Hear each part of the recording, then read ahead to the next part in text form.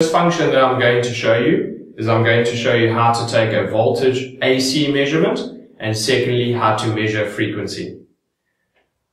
As you can see, my black test lead is in my common port and my red test lead is in my function port. If I take my black test lead, I'm going to connect it to my neutral wire. I then take my red test lead and I connect that to my live wire. I now take my rotary dial, my Fluke 177, and I turn it over to the voltage AC side. If you look over here, you can see I'm measuring 234 volts AC. In this function, you can also see I've got an HZ signal, which stands for Hertz, the unit of measuring frequency. For me to enable this function, what I've got to do is I've got to press the yellow function key. But by pressing it, you can now see I'm measuring 50.13 Hertz. Okay, the next function that I'm going to show you is I'm going to show you how to measure resistance measured in ohms. On my electronic board here, I have 4 resistors, and let's measure the resistance on each one. The first thing that I need to ensure is that my electronic board is de-energized, which it is. I now need to measure over my resistor.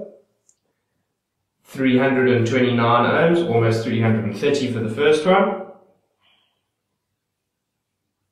Same for the second. Alright, we are now going to measure capacitance. I have 2 capacitors here. One is 25 microfarad and one is 35 microfarad. I know for a fact that one of these has failed. The first thing that we need to do is we need to turn our rotary dial over to our resistance and capacitance function. The capacitance function is highlighted in yellow. I need to press the function key so that it is now moved over to the capacitance function. I then take my test leads and I put them on the ends of my capacitor. This one I'm measuring 24.7. This is my 25 microfarad capacitor. So this one to me is working perfectly. It's within this 5% tolerance specification. This unit over here is my 35 microfarad capacitor. Oopsie, it's only measuring 7 microfarads. This unit has failed. The next function that I'm going to show you is I'm going to show you how to take a continuity measurement. What a continuity measurement is basically a fail or a pass function to see if your circuit is complete or not. The first thing I'm going to do is I'm going to move my rotary dial over to my continuity function over here. My black test lead is already connected to the end of my wire. You should hear a buzzing sound if the wire is complete. We can see now that our circuit is complete.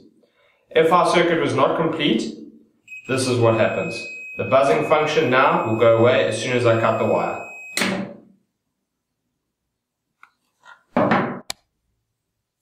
Okay, the next function that I'm going to show you is how to take a measurement of current amps AC. The first thing I need to do is I turn my rotary dial all the way over to amps AC. I have my black test lead connected to my brown live wire, and I have my red test lead connected into my live terminal. This allows current to flow through my meter, being able to take the measurement. I now need to switch my circuit on. And if you look at the screen of my meter, you can see, if we just waited for it to settle, I'm measuring 0.070 amps AC. The next function that I'm going to show you is I'm going to show you how to check for basic power quality using the min, max and average function key. For this particular example, we are going to move our rotary dial to voltage AC. I'm going to connect my black test lead to my neutral point, and I'm going to put in my red test lead to my live. You look on the meter, I'm measuring 234 volts AC.